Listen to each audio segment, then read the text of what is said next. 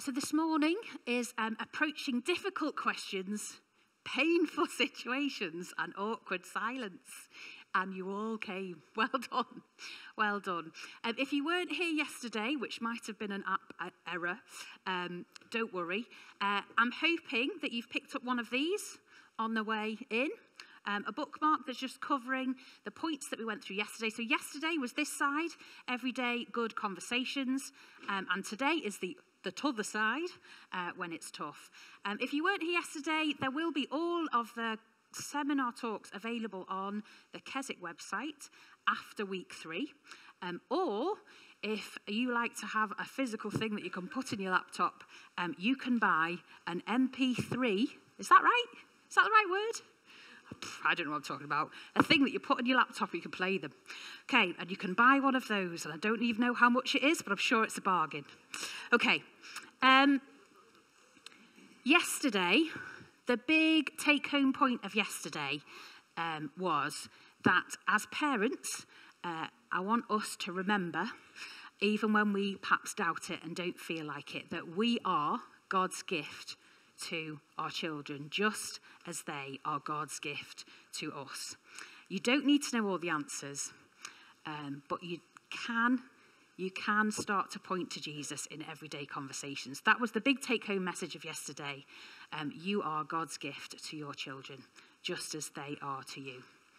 You don't need me because they've got you. You've got... Does that make sense? Maybe. Okay. Today, a couple of things. Questions on Slido again. If that terrifies you, Jodie has got the code and a phone down here. We'll have a couple of moments to chat. So if you wanted to trot over to Jodie and ask her to put the question in for you, you can. It just means that we can prioritise questions that are sort of within the scope of this seminar today. Let me tell you a tiny bit about me. I'm Amy. I am a mum of 4 adopted children. I work for Faith in Kids. I present the podcast series and write resources for helping parents and churches teach the Bible well, hopefully. And somebody did ask me yesterday, I think there's a paediatric physio in the room who spotted me and outed me and said, what did you do before that? So I worked for many years as a children's occupational therapist, working in the community with children with additional needs and physical disabilities. So I guess there's a mashup of lots of things that have been learned over life and ministry and parenting. And I want to say, with all of those hats on, kids worker in church, mum, OT, Faith in Kids team member, parents really are at the key to conversations and caring for their children. So championing parents is a really wonderful thing for us to all be doing. Okay, let's go. As parents, we can often find ourselves longing for a moment's peace. Here is a photo that I posted on Instagram. It was during the joys of lockdown. It was a fraught day. We were homeschooling 4 children whilst trying to hold down a part-time and my husband's full-time job. We were trying to hold together for children that love routine and children that found security in routine, the anxiety of everything that felt familiar being gone. We went out for a walk, one of those nature walks, remember them? And this is what I posted, because this is what was very real in that moment. For 8 seconds today, it was literally only 8, I gave them the challenge. We're going to stand still and we're going to listen to the wind in the reeds. For 8 seconds, we listened to the wind rustle the reeds. No one said anything, and it was beautiful. It was literally the highlight of my day on that particular day. We can all relate to that moment when the chatter, the constant requests for snacks, the arguments, the sniping at one another ceases for a moment and there's a little bit of peace. We take a breath, we put the kettle on, and then we realise, oh goodness, it's been 5 minutes probably means that somebody is somewhere doing something they shouldn't, and it's probably with a Sharpie marker. I better go and find out what's going on. There is, however, a bigger problem than too much talking. It's not enough talking. For our children and young people, the inability to find the words to talk about what is going on, the struggle to handle big feelings and to know what to do with them, can come out in all kinds of unhelpful ways. Let me give you a few examples that you can probably understand and relate to. There's the toddler who wants you to buy them a toy in the middle of the supermarket shop. There's some bright plastic on the shelf and I want it. And you say, "It's not what we've come for today, darling." And it ends with a full-blown screaming fit of them on the floor. And you trying to decide, carry on with the shopping, or do I just leave? Or how about that anxious child who feels like they don't fit in at school? They're constantly checking. Do they have everything they need? They're struggling to sleep. They're awake really early. They're having meltdowns over seemingly insignificant things like lunchboxes or shoes. And there's a hyper-awareness. What are other people wearing? What are other people doing? And their head is always on a spin. Or perhaps there's the more extreme moment when you discover that your child has written swear words on the wall, cut up clothing, or even hurt themselves. In that moment, as a parent, our emotions are big, they're real, they're valid, and of course, we want to do things that might make it worse. We might want to yell at the toddler on the floor of the supermarket, "Stop being such a brat! You're so embarrassing right now." The temptation to tell the 8-year-old, worrying about the next day at school, "Oh, for goodness sake, stop worrying about what everyone else thinks of you."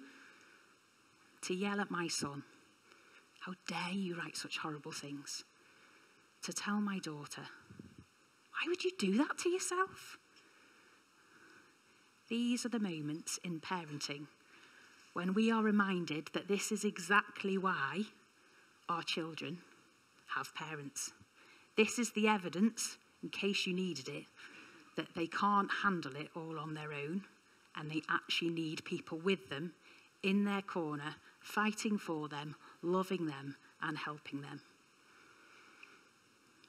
All behaviour is communication. The thing that all of those moments, the tantruming toddler, the stressed out 8-year-old, the destructive 11-year-old, the teenager experimenting with hurting themselves, the thing that they all have in common is your child is telling you, "I am not okay." It's as complicated as that. I am not okay. And I need you to know that I'm not okay. And this is my way of showing you. It's up to us as parents to work out how can we respond in a way that is helpful? And as Christian parents, how can we respond in a way that is hope-filled? Not crushing, you've failed, you shouldn't be doing this, but a way that is hope-filled. This is a verse that we as a family have clung very tightly to, and that I personally have clung very tightly to through a difficult time with one of our kids in particular. 2 Corinthians 1 verse 9 tells us, "But this happened that we might not rely on ourselves, but on God who raises the dead." Your family, your life will have a different this. But this happened, that we might not rely on ourselves, but on God who raises the dead. The Apostle Paul is talking about an extreme time in his life when he was under great pressure. He says, far beyond his ability to endure, so that, I quote, "we despaired of life itself, Indeed, we felt we had received the sentence of death. I think parenting in our culture, and I know it's definitely true for me, is often the thing that most regularly brings us to the end of ourselves, that most regularly brings us to the end of our store of resources of wisdom. I know for me, when our son was creating chaos at home and really, really struggling, I go to my mum's shelves. I go to my imaginary pantry of all the things that I have to help. And I stand there and I think, wow, well, here are my shelves of fun days out, packing hacks, family-friendly meals, fun activities for us all to try together, winning outfits for a day out, things that I have learnt about what I should pack in my changing bag. But now I'm facing, he's cutting stuff up. He's cutting up clothing. There's nothing on my shelf for that. I don't know what to do. I've come to the end of my ability to know what to do. It can feel like a sentence that feels a bit like death. This isn't going away, and I don't know what to do. Nothing seems to be working. The ordinary things that we've tried, that everybody else seems to be doing, it seems to be going okay for them, doesn't seem to be working here. We must have done everything wrong to ended up here. We're clearly terrible parents. As Christians, there's hope for days like that, and there's hope for feelings like that. The Bible is clear. Our children face struggles, our children face brokenness, and so do we, because we are broken people living in a broken world. We can expect suffering and struggle, and that means good parents have kids who struggle. Failing parents have kids who are smashing it. Most importantly, we're all in both of those categories, probably, if we're honest, most days of our lives. Failing, imperfect, struggling people, as Christians, have a perfect Saviour who raises the dead.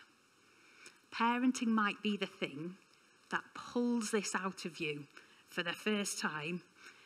It might be the thing that makes you say, this happened, that we might not rely on ourselves, but on God who raises the dead. Now, you'll probably still think, I'd rather have learnt it in a book. I'd rather have read it somewhere. I'd rather not have lived it. But we can trust God with that. And that's the way he normally works in our lives to help us learn things. For me, my son's repeated cycle of destructive behaviour and his brokenness, once his mess was discovered, his desire to be in the moment, to get it right, to want to be the person who wasn't doing this, to want to make better choices next time, but then his complicated belief system that he'd put together, that what he was doing was helping him feel powerful, and his tendency to end up right back in the cycle again, anxiety, destruction. 18 months in to having these conversations, to consistently caring, there was a day that we were sitting on the bedroom floor. He'd messed up again. He was feeling incredibly broken, and he thought, there's no way I can change. And if I'm really honest, I was starting to think the same. It felt like a hopeless situation.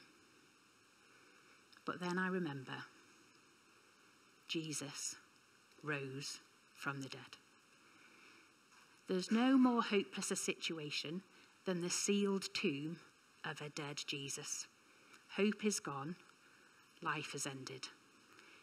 If Jesus can walk out of a tomb and bring new life, Jesus can walk us out of this room here today. He can walk us out. He can bring hope where there is none, because he can bring life where there is death. I need to believe that. I need to tell my son that, so that when I say it out loud, he starts to know that's what it means to be a Christian in this moment. To say we have help when there's none, we have hope when there's none, because we have a Saviour who brings life where there is death. Telling my son, God can bring life here. God can bring help here. His Spirit can be with you to help you do what you can't. Even when I can't, we can expect to see change.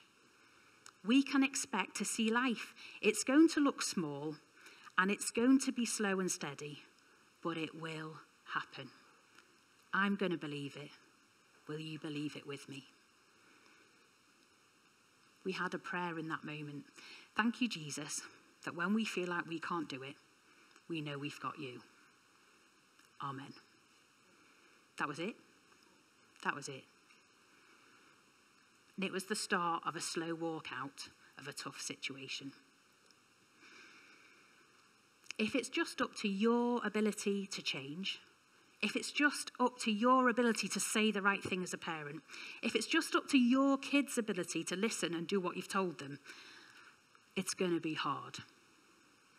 But if we've got God who can bring life and can bring hope, maybe, just maybe, we're going to be okay.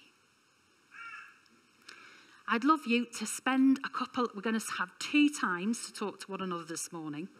I'd love you to just turn to your neighbour. From what I've just said, what has resonated with you? Doesn't have to be big and dramatic. When does parenting bring you to the end of yourself? Perhaps it's the time that you put the dinner on the table. We talked about this earlier. And your kids go, oh, it's disgusting. And you think, the hours that I've put into preparation for that, you're so ungrateful. Perhaps it's something else. When does parenting bring you to the end of yourself?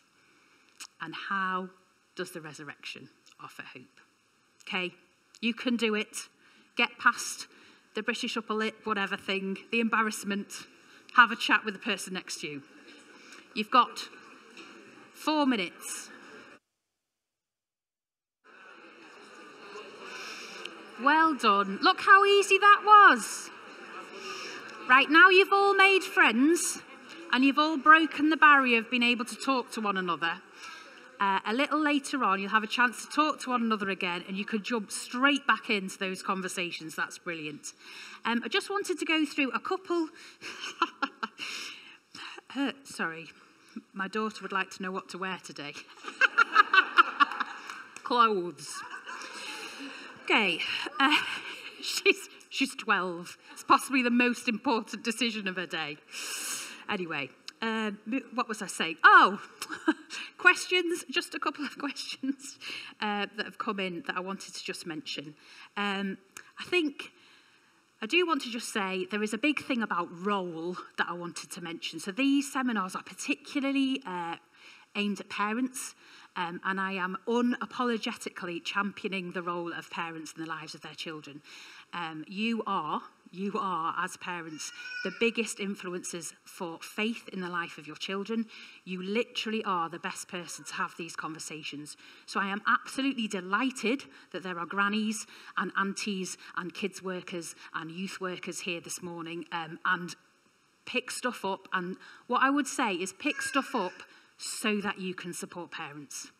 So that you can support parents in doing these things, so that you can support parents in having these conversations. Just slightly remember the role that you play. So I would say my mum, she is still a parent, so she gets to parent me. She gets to have tough conversations with me. She gets to explore stuff with me. She gets to explore my thinking, but she doesn't do that with my children. She knows that her role is to support me, and to care for my children. So Granny has been absolutely amazing in our family life, primarily in her support of me, and her role with grandchildren has been to love them, to show consistent care, and to be the predictably wonderful granny that they know that she will be. Grandparents, you don't have to be exciting. You don't have to try and be somebody that you're not. Just please keep being the person that you are. So for my son, when we go to Granny's house, and Granny will take you for a walk, she'll make you appreciate nature, you'll probably watch a documentary on television, and there will be a cheese sandwich. There is amazing security in predictable Granny being the anchor that holds family life.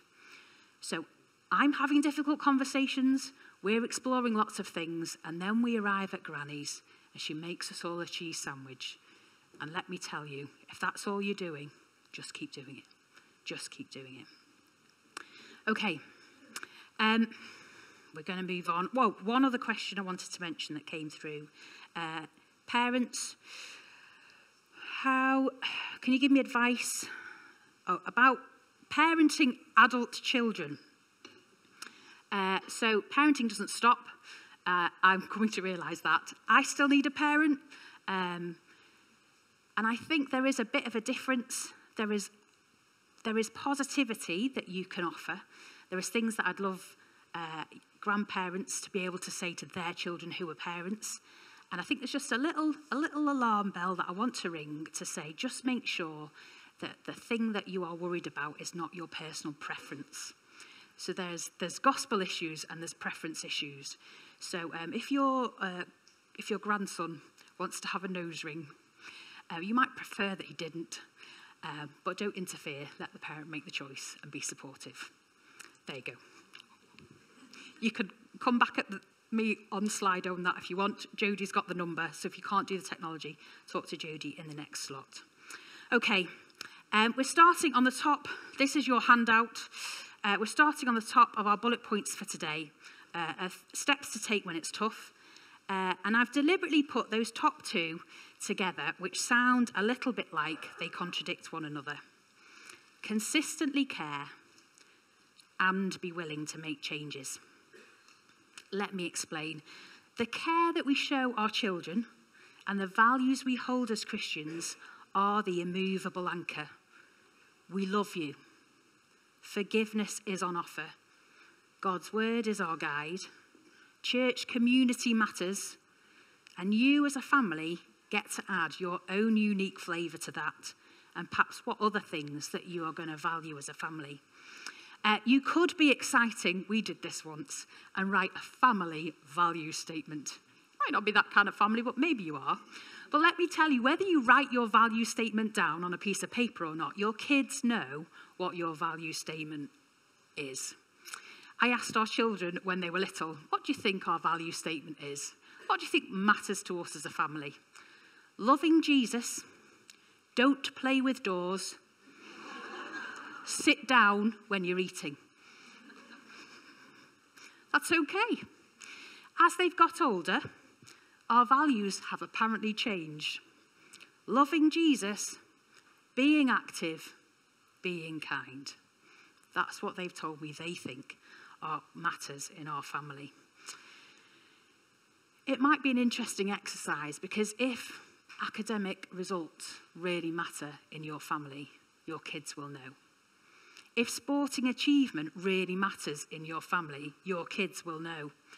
It would be great if we had loving Jesus, knowing him, forgiving one another in our family values. We're going to hold on to those things that direct us and keep us consistently caring, but we're going to be willing to be flexible. We're going to be willing to change the way we live, to change the things that we do, to accommodate our kids' needs. An example from our family life, we really value the gospel. We know that being in church community and being with God's people really matters. We're one of the involved families at church. I'm on the Sunday school rota, you may not be surprised to know. But on the morning that we're getting ready to get out of the door to go to church, and we discover that my son is in crisis, and he's cut something up, and he's in a mess, my husband and I, we look at one another and we go, we know that being at church matters. We know that being with the people of God matter. We also know that talking to our son in this moment matters too. So we're going to do what we're going to do here thing. So I'm going to go, you're going to stay, you're going to talk with him.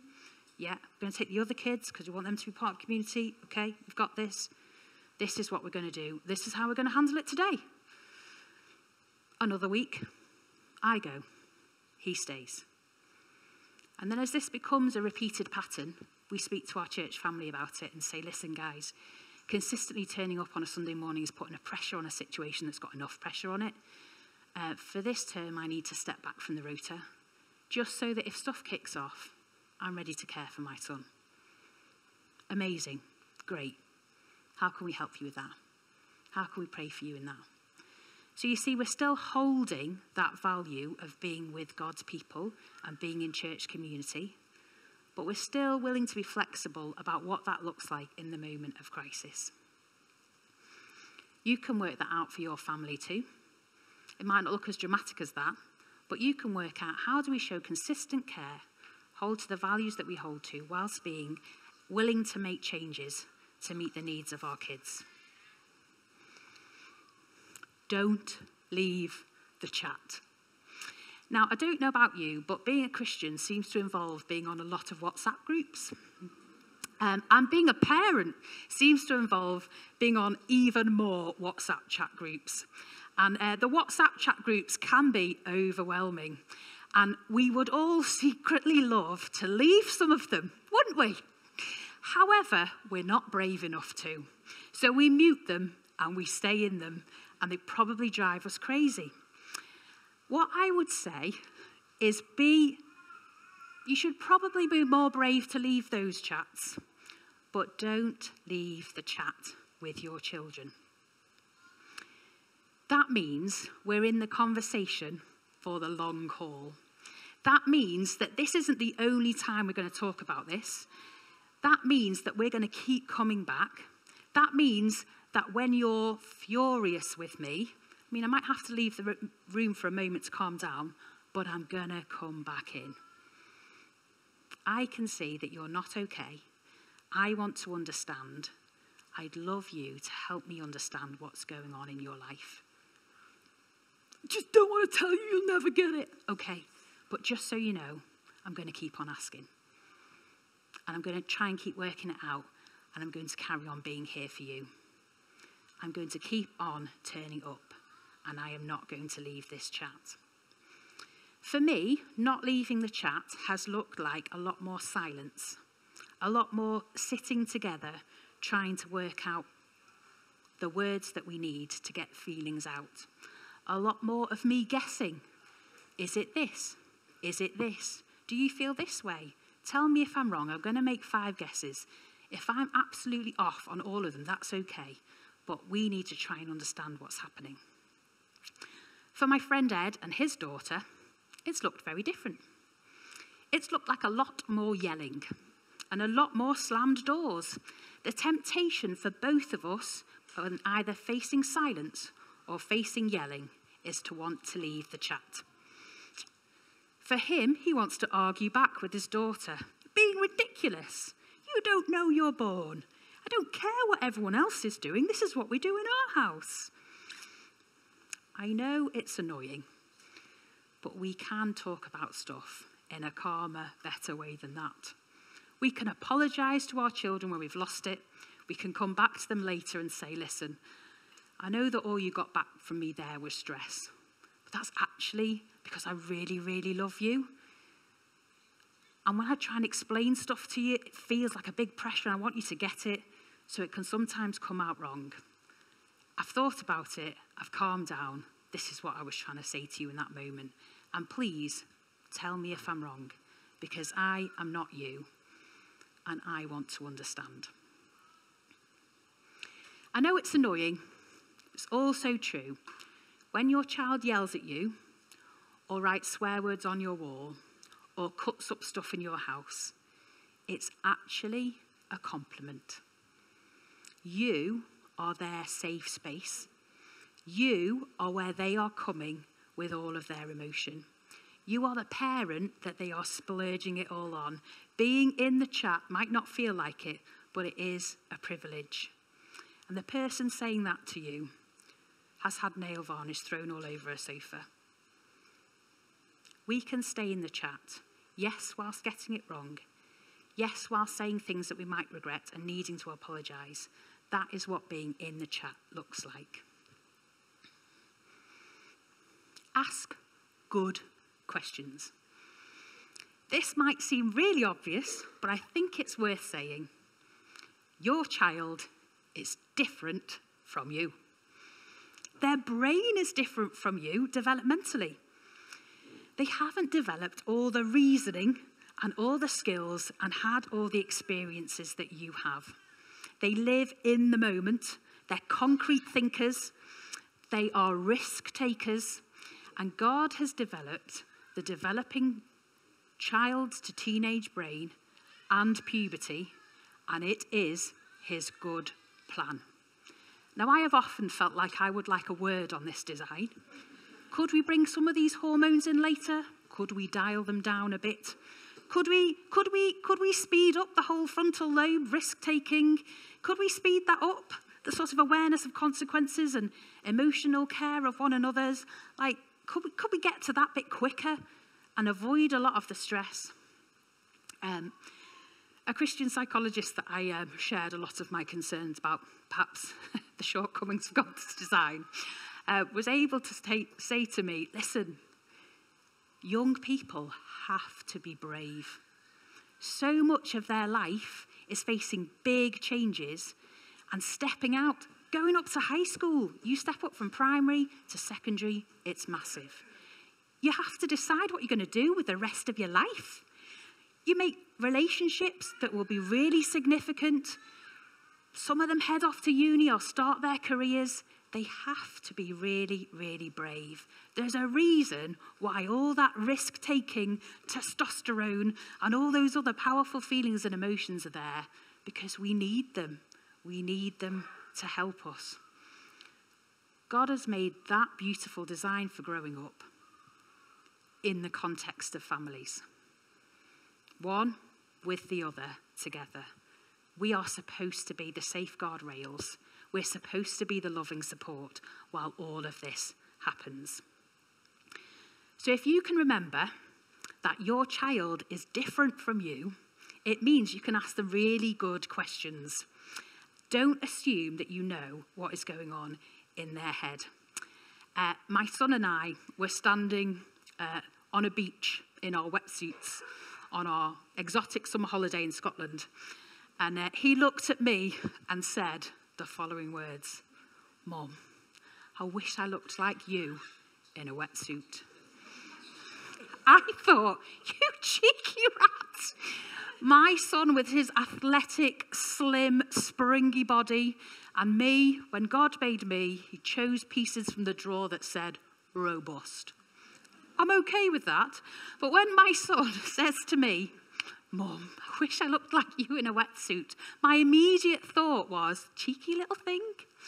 But because I know his brain is different from mine, I said, "What do you mean by that?" "Mum, you're so strong. You're so strong. Nobody can push you over. And I am skinny and weak, and I feel frightened around lots of boys my age because they're so much bigger and stronger than me." What? I didn't even know you thought that. I think you've got an amazing body. God has given you the perfect body for the personality you have. You're like a wired spring. You're like a squirrel, like the one off Ice Age. If you had the robust body like mine, you wouldn't be able to cycle to school, come home, then go windsurfing, then do this, then run, then do... You've got just the right body. And you know what? God's given me just the right body too. Asking good questions. Tell me why you think that. Tell me what you mean by that. Don't jump to conclusions. Your children have a different brain from you. Pray and get others praying. Praying for your children can sometimes feel like a very one-dimensional thing to do. We pray that they'll come to faith early in life, and we're done. Imagine if we had a bigger vision of what God wants for our children. Imagine if we could pray for aspects of their character.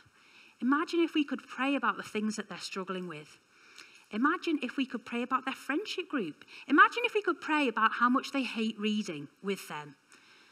Imagine if we could pray about how much they love rugby and how this can give them a taste of how good God is.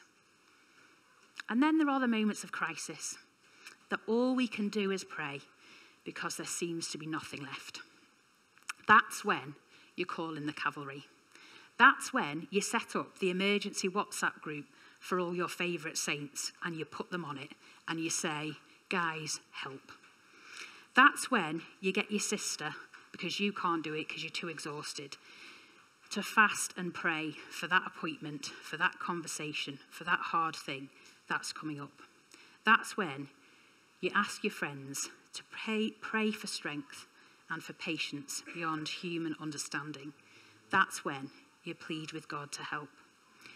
Some of the heroes of our family's WhatsApp prayer group are actually in the room here today, but are certainly here this week. I will never, ever forget the support that they offered our family. There's a challenge to sharing what's tough.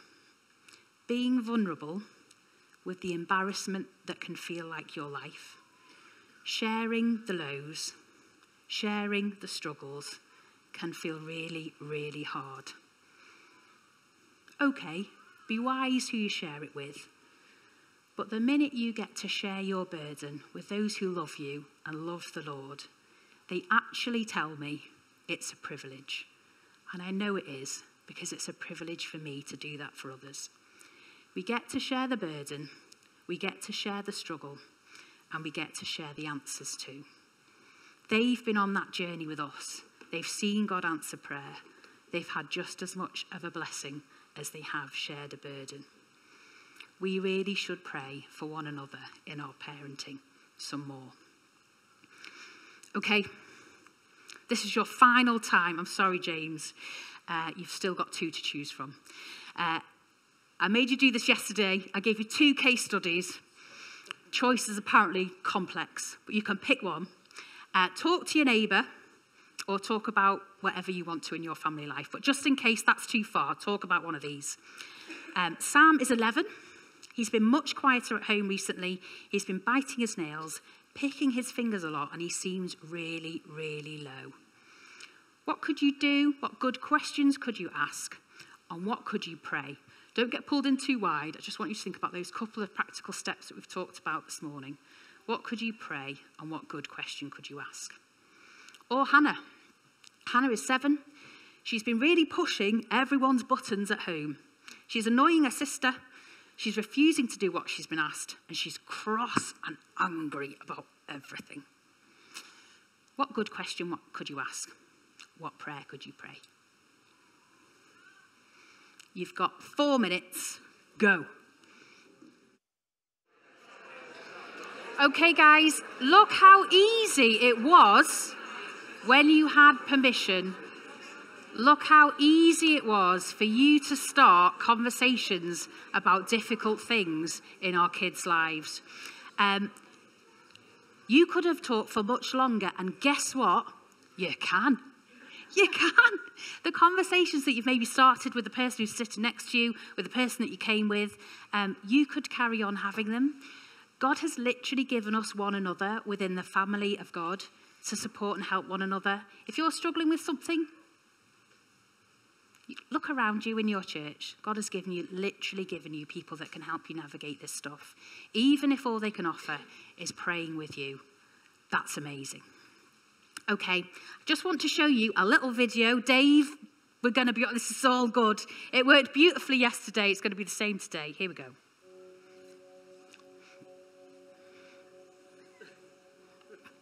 Growing up is the great adventure God designed.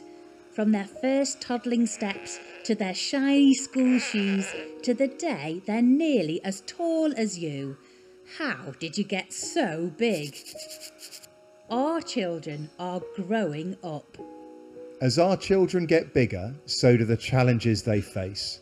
They're soaking up information from all around them, working out who to listen to and figuring out who they think they are.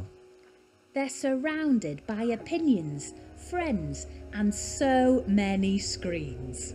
The world around them seems really loud. All this happens as they're navigating their own thoughts and feelings with puberty on the horizon. How will they work it all out? As those who love them, we don't need to worry.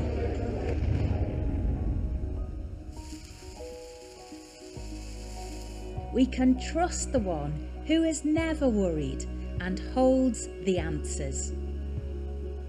Our Heavenly Father loves our children even more than we do.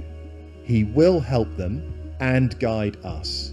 He chose their brilliant bodies, He made them male or female, He designed good relationships and invented big feelings. Together, in our churches, we can live and enjoy what we believe. Our children can grow up hearing God's good story. His word helps us make sense of the voices around us. We can choose to hold on to what He says is true and ignore the rest. Our brand new Growing Up resources help explore the Bible, support churches and encourage families to start good conversations about bodies, gender and marriage. They're growing up, so come on, let's share God's good story.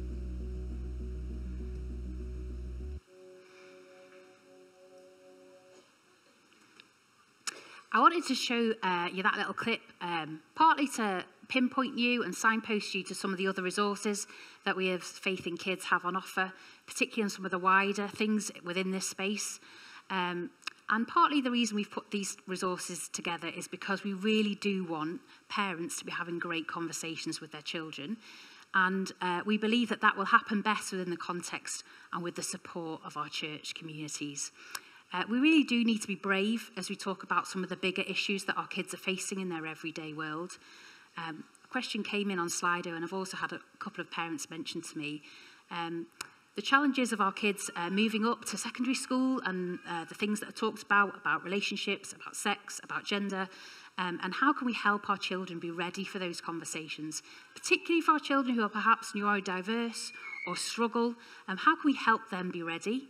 I would say there's an even more of a reason why we as parents need the support of churches within this space.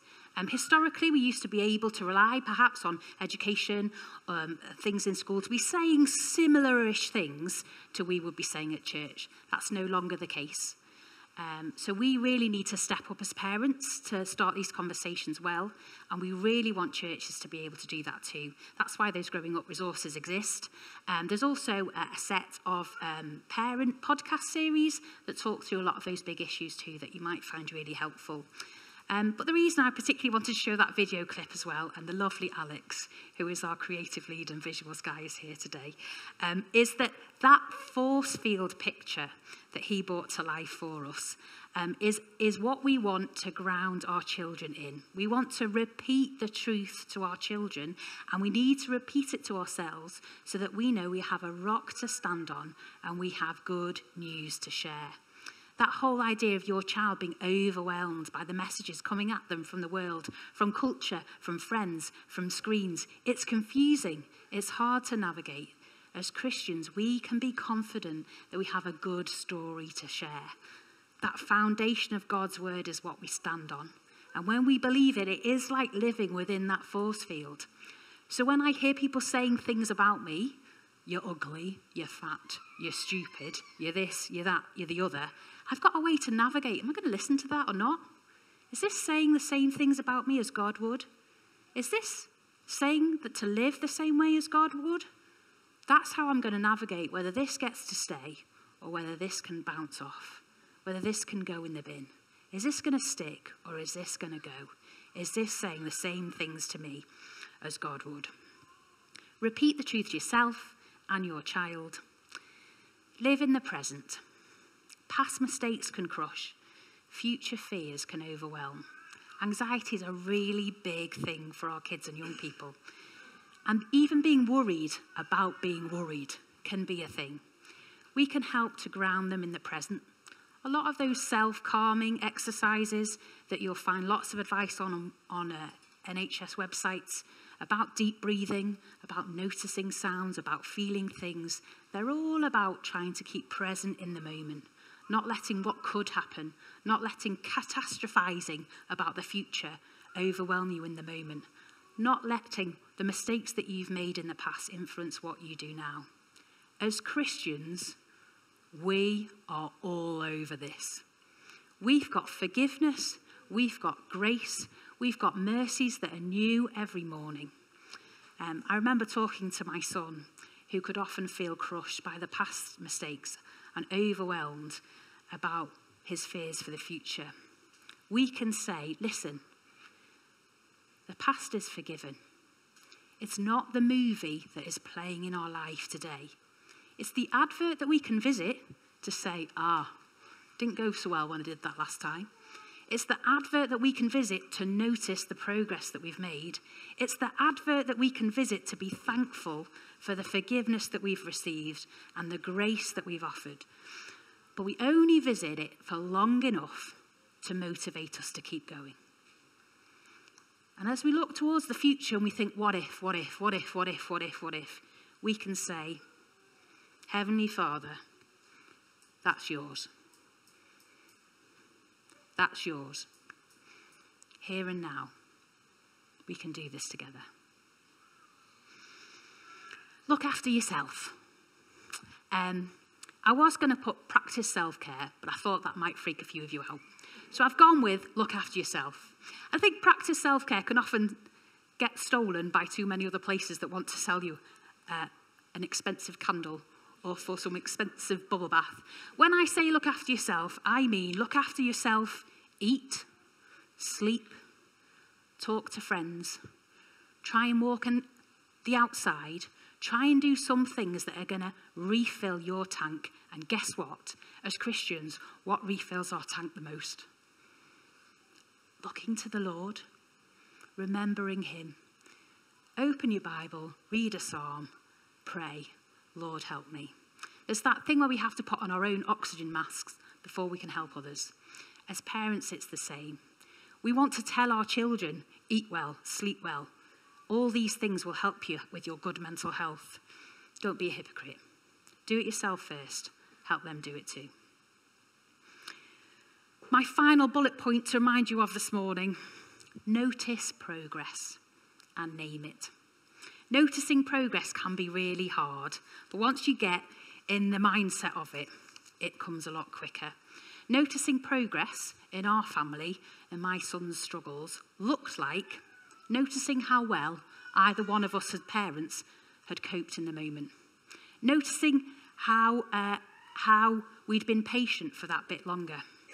Noticing that my son had gone through an evening without struggling, a day without struggling. Noticing how we'd prayed that God would help us in that next stressful thing that we had to do, and seeing, look, he did. Noticing progress and naming it. It's not enough for you to just notice it as a parent. Tell your child, I see you doing this. You're doing this. Because part of their problem is believing that they can. When we notice progress and name it, we're giving them the hope that they can build on.